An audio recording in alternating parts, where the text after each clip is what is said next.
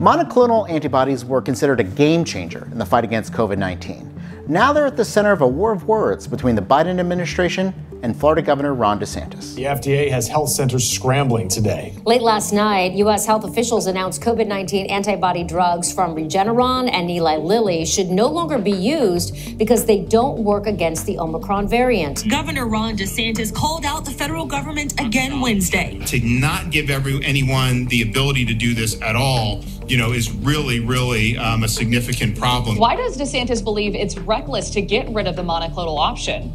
Nicole, he openly questions the science, said the data isn't there, at least not yet. So what's going on with this COVID-19 treatment? And what does the science really say?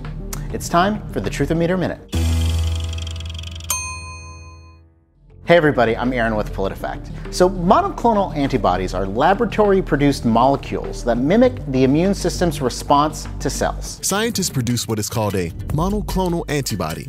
The therapies act as a shortcut to help boost the immune system with good antibodies to help fight the coronavirus. This type of therapy, usually infused with an IV, is most effective immediately after a COVID-19 diagnosis. Ideally, it makes symptoms more manageable and keeps people out of the hospital. President Donald Trump used a monoclonal antibody treatment from Regeneron in October 2020 when he was diagnosed with COVID-19. It worked for him, and it's worked for lots of people. Or at least it worked for lots of people until Omicron appeared. Regeneron now saying that there are data showing that their monoclonal antibody cocktails against COVID do lose potency against the Omicron variant. This was suspected from modeling data, but now there are actual lab data that confirm this. How much less potent? According to the FDA, Regeneron's treatment is 1,000 times less effective against Omicron.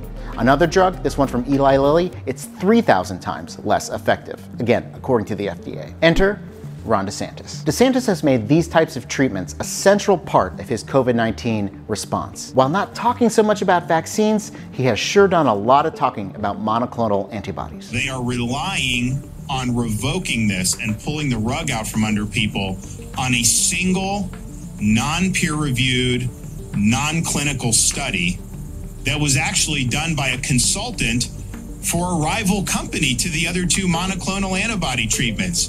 This is not based on a clinical trial. This is not even peer-reviewed.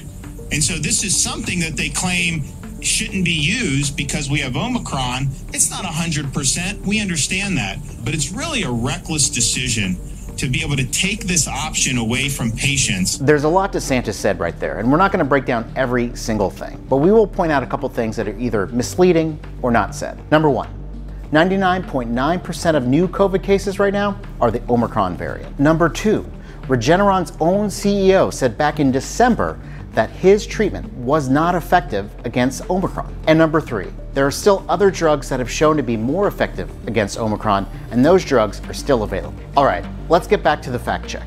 Here's what DeSantis said. Without a shred of clinical data to support its decision, the Biden administration has revoked the emergency use authorization for life-saving monoclonal antibody treatments. That rate's mostly false. That'll do it for now. Be sure to subscribe to this channel for more videos like this and follow along at PolitiFact.com.